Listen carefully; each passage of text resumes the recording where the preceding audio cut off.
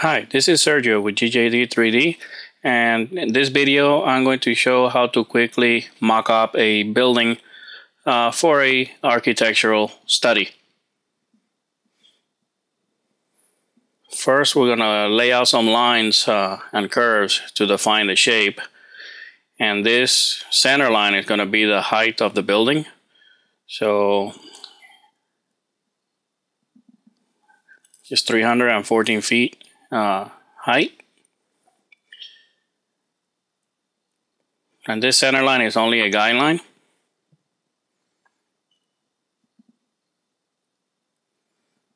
Now, using line from midpoint,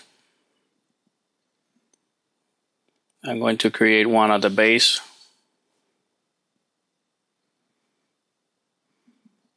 60 feet from the center.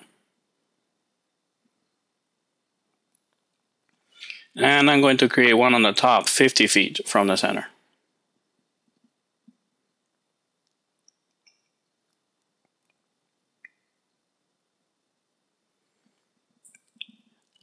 Now, using the endpoints, I'm going to create conics from end point to end point.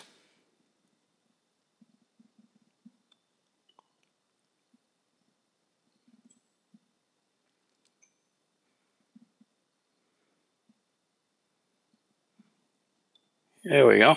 Now I'm going to mirror this over across the green axis. So we have the left and right sides. So there we go.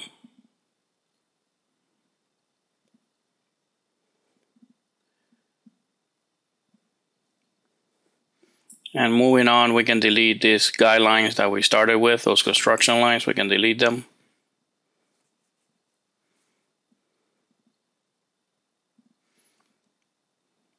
Now we can create the cross section of the building. And for that, I'm going to start with a rectangle.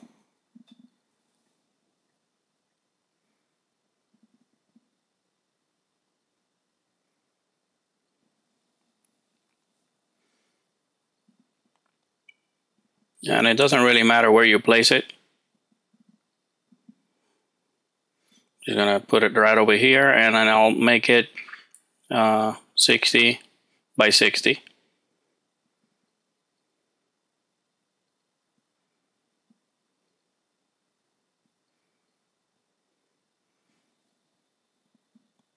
Now, using the control points, I'm going to bring these points down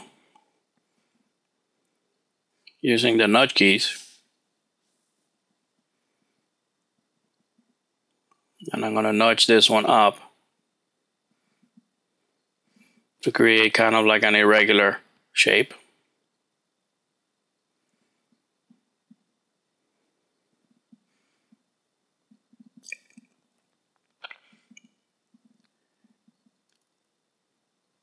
Now, using the curve, the control point curve, I'll create a cross section inside. That gives me the form that I was after from the beginning.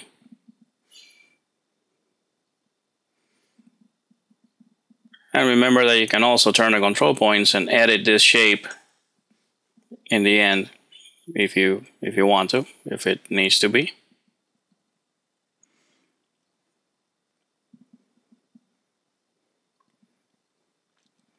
Now we need to orient our cross section to the bottom of our two rails. So we'll select that. We'll go to transform and use orient 2 points. We're going to turn on the scaling with 3D. And we're going to activate the quadrant snap. And from quadrant to endpoint and endpoint. There we go.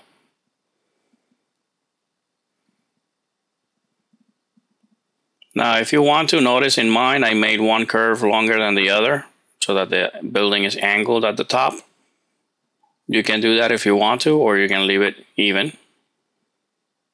And then use sweep 2 rails to create the the basic shape of the building. Make sure to move the seam to the quadrant. Click OK.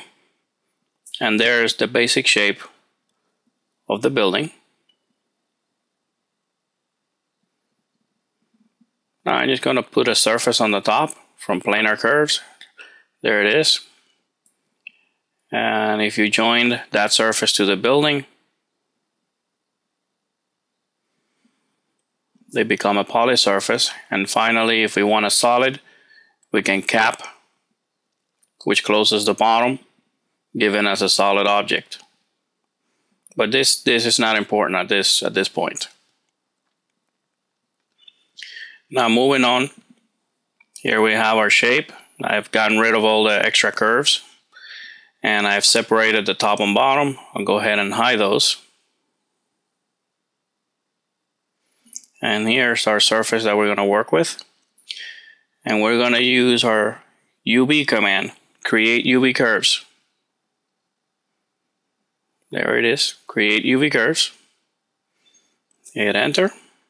And there's the UV layout of our surface. And inside of this layout, just move it out of the way first. Inside that layout, we're going to draw whatever facade or whatever form we want the building to have. Any windows, any columns. And for that, we're just going to use curves and draw all our different curves into place.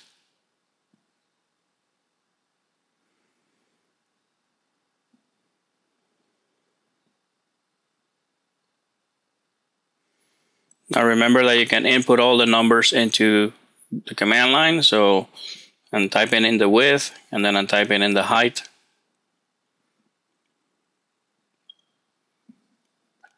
And notice the width there needs to be 338.12 in order to match the width of the UV layout. So it's 338.12 by whatever height you want each level to have.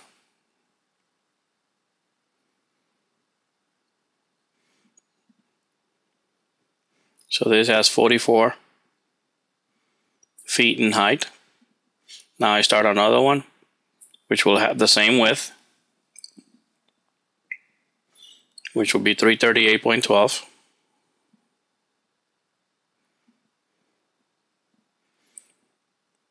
By whatever height we want on this next section, when this is 60 feet.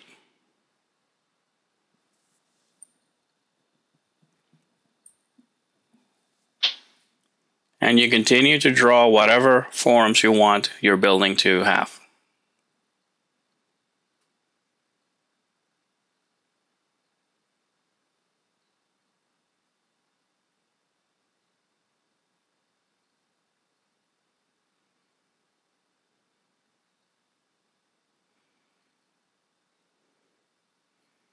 Remember, you have copy, you have move, so you can draw things and then move them, copy them, repeat them as many times as you need to.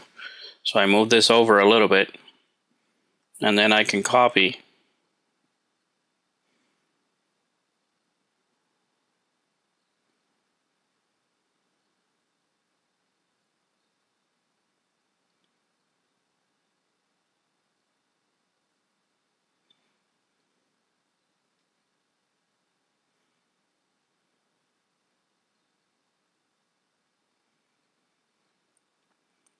Now I'm going to go ahead and draw some windows and propagate them across the three pillars.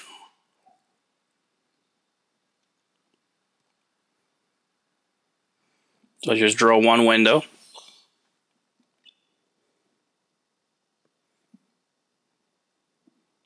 And then copy it and repeat it as many times as you need to.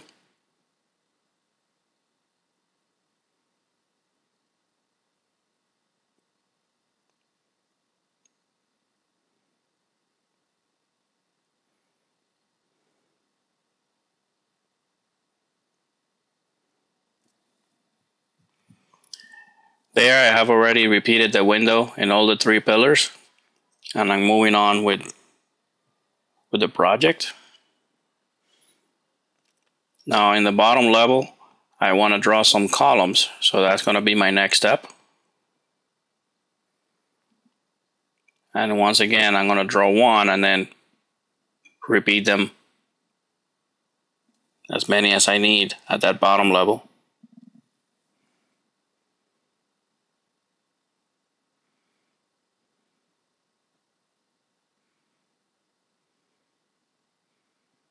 And there is the final layout.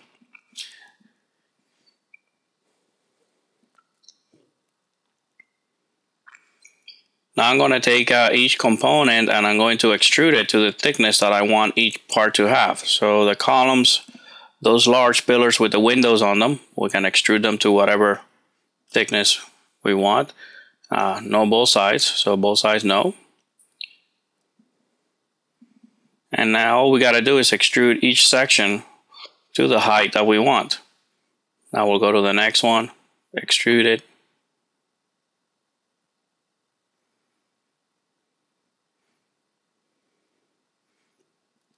And finally we got the columns.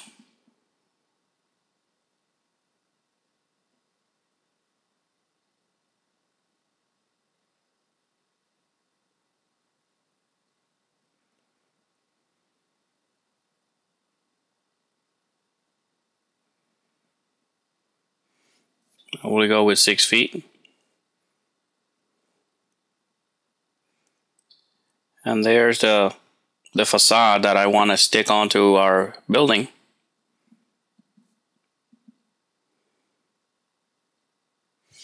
So now here we have the facade and we have a surface right underneath it, the size of the UV of the surface, and we're going to use flow along surface. I'm going to pick this corner down here, then this corner down here, and there our facade gets wrapped around our building.